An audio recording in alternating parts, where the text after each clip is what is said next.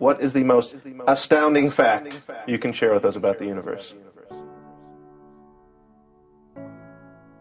The most astounding fact is the knowledge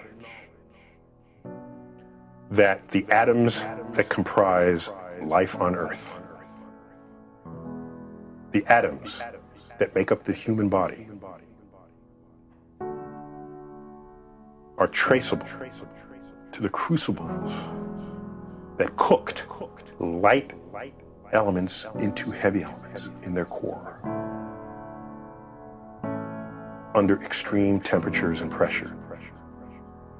So these stars, the high-mass ones among them, when unstable in their later years,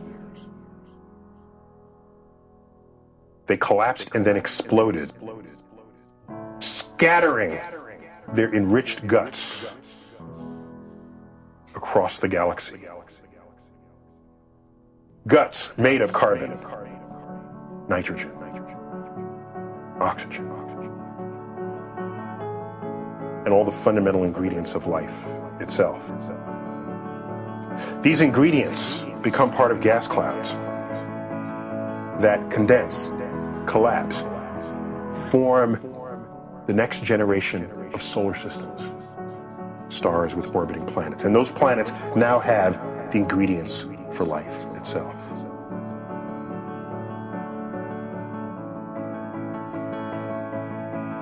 So that when I look up at the night sky, and I know that, yes, we are part of this universe, we are in this universe, but perhaps more important than both of those facts is that the universe is in us.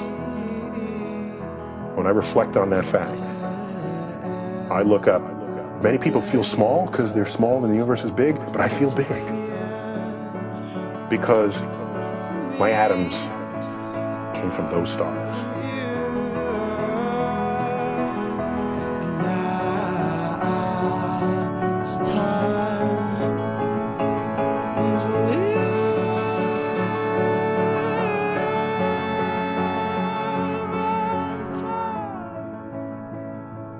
If you expected science to give all the answers to questions about what we are, where we're going, what the meaning of the universe is, and so on, then I think you could easily become disillusioned and then look for some mystic answer to these problems.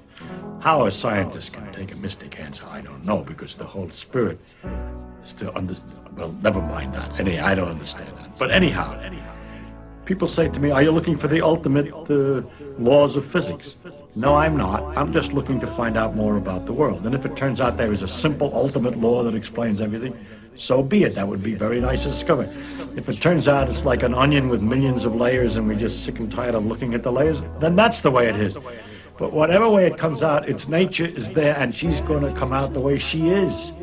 My interest in science is to simply find out about the world. And the more I find out, I can't believe the special stories that have been made about our relationship to the universe at large because they seem to be too simple, too connected, too local, too provincial. The earth, he came to the earth. One of the aspects of God came to the earth, mind you. And look at what's out there. How can it isn't in proportion. Once you start doubting, which I think to me is a very fundamental part of my soul, is to doubt and to ask. I can live with doubt and uncertainty and not knowing.